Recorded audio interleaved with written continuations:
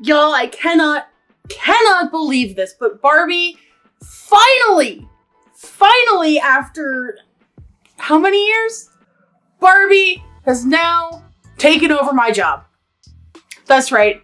Hey everybody, I'm Elyse Explosion, and I'm here with you today with a Barbie unboxing. And no, Barbie is not a YouTuber, though Barbie has been a YouTuber, but I'm talking about my day job right now.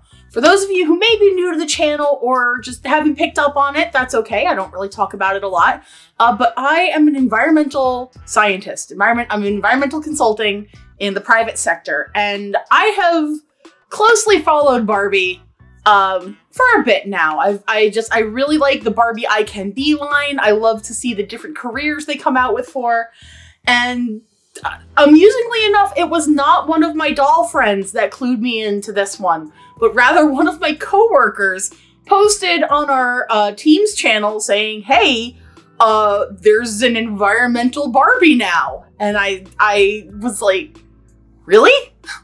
Now? But as it turns out, as part of the Barbie recycled line, they came out with the Barbie Eco Leadership Team.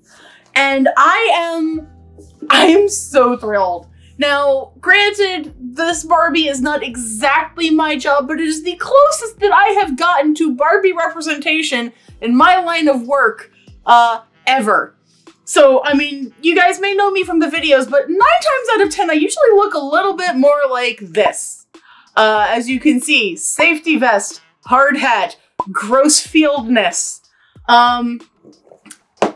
And this one caught my eye in that regard. I'm like, hey, Barbie's out in the field, what's going on? But if we flip around to the back, you can see there are actually 4 dolls in this pack. They are all made from recycled plastic. All of the fabric of the clothing is made from recycled plastic. And the dolls, with the exception of the head and the hair, because obviously the vinyl of the head that they can root and the fibers that they use for the hair are not, in fact, recyclable. But there is a renewable energy engineer, and I'm just gonna forget about the renewable energy part, and just she's an environmental engineer, which is as close as you can get to my job as humanly possible. There is a chief sustainability officer, and it looks like she is on the curvy body. There's a conservation scientist. I believe she might be on the tall body. An environmental advocate who I think might be on the petite body. So we have like the entire spectrum of Barbie body type coverage here. And there's a pretty good diversity within the cast as well. So you can pause to read, if I can get this in frame. Yeah, you can pause to read what they say if you would like. But it is a very well-described initiative, and I believe this is with the blessing of the Jane Goodall Institute, which is another great environmental cause. But I am going to open this up, and oh my goodness. I picked this up on Amazon for about $30, which I didn't see anywhere else, but for 4 dolls, that feels like a pretty good price. And especially, I do like Barbie, even though it is not my main line of collection. But I definitely plan on doing a lot more Barbie videos coming up soon. So you might want to stick around if you haven't subscribed already. It might be worth a shot. So, oh my God. This is apparently the 2022 Career of the Year as well. So I'm going to be right back. I am going to remove, oh, no, just kidding. Here we are. So yes, here we have all 4 dolls, and I will remove them from their non-plasticky prison, and I will be right back. So stay tuned. Okay, we're back, and I'm both very impressed and a little disappointed right now. So for disappointments, the dolls are sadly not on made-to-move bodies. So they do not have good articulation. They can move their shoulders, they can move their legs a little bit out and forward and back, but there is no elbow and no wrist articulation, no ankle and no knee articulation. And I guess they have a little bit of hip motion, but that's kind of a bummer. Additionally, the clothes are kind of screen printed, and that is a big bummer. as you can see, the dress is one piece, kind of screened on. The color does not move onto the back, which is a little bit of a bummer. I will say that the outer garments are hemmed, as are the inner garments. That's not a word. But the regular clothing, it is all hemmed, which is very nice. But the details are a little bit lost. So this right here, we're gonna start with our Curvy Barbie, and Curvy Barbie is the Chief Sustainability Officer. Now she comes with little white flats.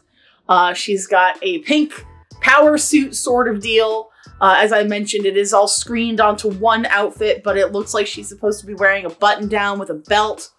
And she has her little laptop, which, as you can see, she's got some bar graphs. Things are decreasing, but that looks like a good thing for her.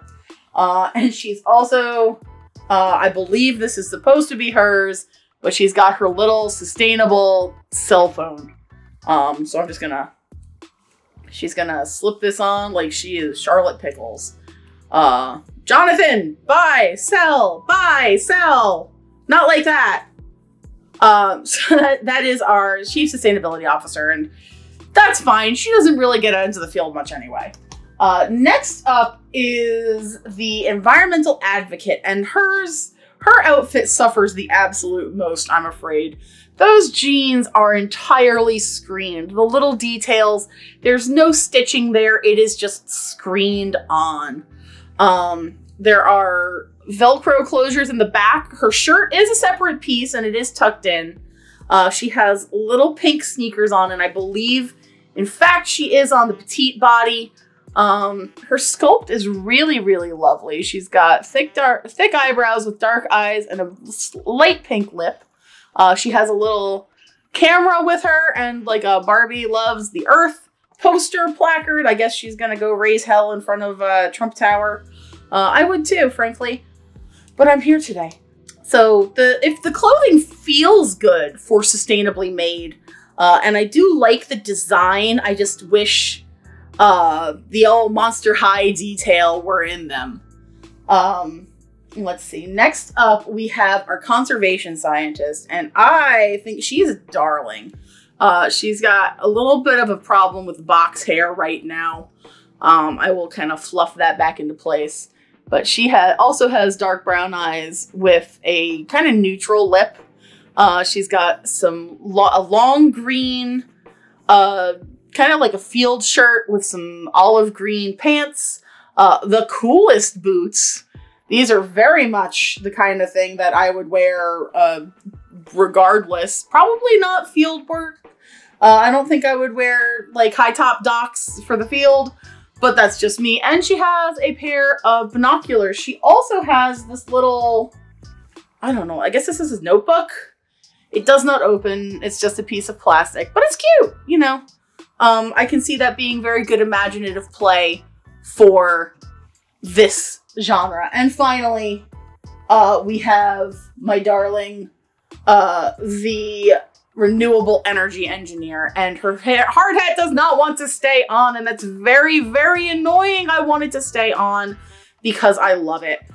She has blue eyes, a light pink lip. She's got a pink polo shirt on. I am not a fan of polo shirts in the field personally, but she does have I want to say like a class 3 safety vest. The reflective stripes are unfortunately screen printed. They are not actually sewn on, as opposed to, I do have an American Girl safety vest that I bought from a wonderful user on Etsy, and that does have actual reflective tape on it. She's got skinny black pants and definitely, what's the analog to Red Wings? She's got her steel toes on. She's good. You know, she is, I'd say, you know, if she was going to be at an active field site, she may need safety glasses. But for all intents and purposes, as long as those are steel toes and if there are overhead hazards, then she's doing all right. She appears to have a tablet with some solar panels on it. And there's also this, which came with it. I think that's supposed to be for her as well. This may actually be a solar panel. and that's kind of neat. But ultimately, this is a pretty cool collection. If you've got young children that are interested in environmental sciences, or if you are an environmental scientist yourself and you're looking to give a gift to, you know, someone who may have a respect for or an understanding of environmental consulting Barbies, this is going to be the way to go. Like I said, I believe they're about $30 on Amazon. I don't know if they are available in store. They may be. I would check online. I will drop the hard hat in the comments. Now, if you are in the environmental sciences and you happen to come across this video, let me know what you think. I think it's fairly good. There are subtle changes that I would probably make, but I can see that they were ones that were made to make Barbie more appealing instead of a little bit more factual.